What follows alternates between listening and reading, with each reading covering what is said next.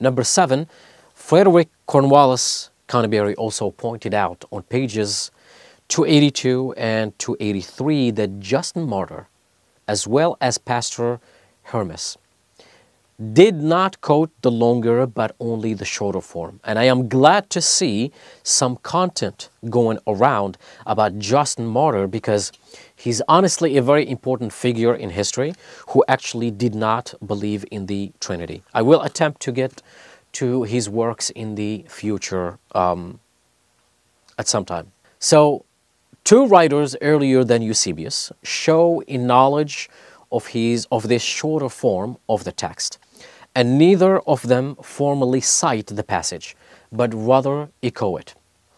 The first is Justinus Martyr in the Dialogue with Tryphon, 39, page 258.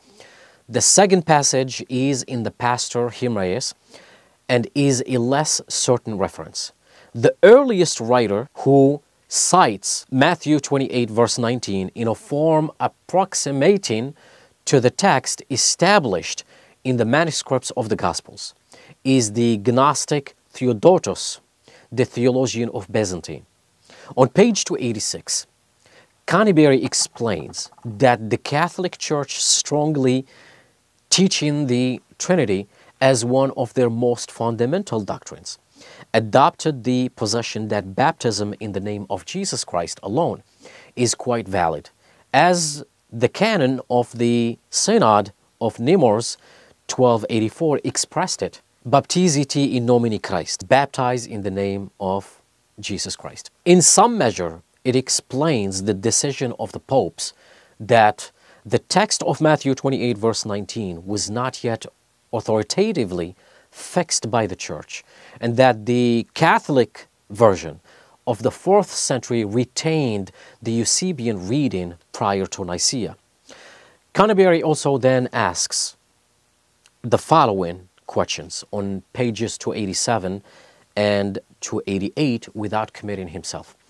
He says, is the Eusebian and Justin's reading of Matthew 28:19, which omits the words, baptizing them in the name of the Father and of the Son and the Holy Spirit, original? If so, was not the text including those words created about 130 to 140? Was it not due to a reaction on the text of Matthew of liturgical and specifically of baptismal usage?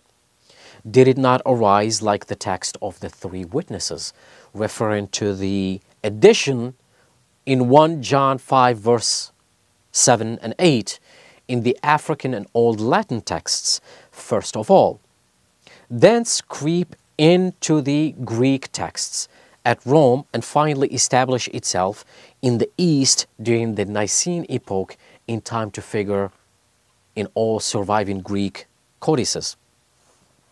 And just a hint, my next video, the Fabricated Trinity verses, is going to be about 1 John 5 verse 7 and 8. وَإِذْ قَالَ اللَّهُ يَا عِيسَى ابْنَ مَرْيَمَ أَأَنْتَ قُلْتَ لِلنَّاسِ اتَّخِذُونِي وَأُمِّيَ إِلَٰهَيْنِ مِن دُونِ اللَّهِ قَالَ سُبْحَانَكَ مَا يَكُونُ لِي أَنْ أَقُولَ مَا لَيْسَ لِي بِحَقٍّ إِن كُنتُ قُلْتُهُ فَقَدْ عَلِمْتَهُ تعلم ما في نفسي ولا أعلم ما في نفسك إنك أنت علام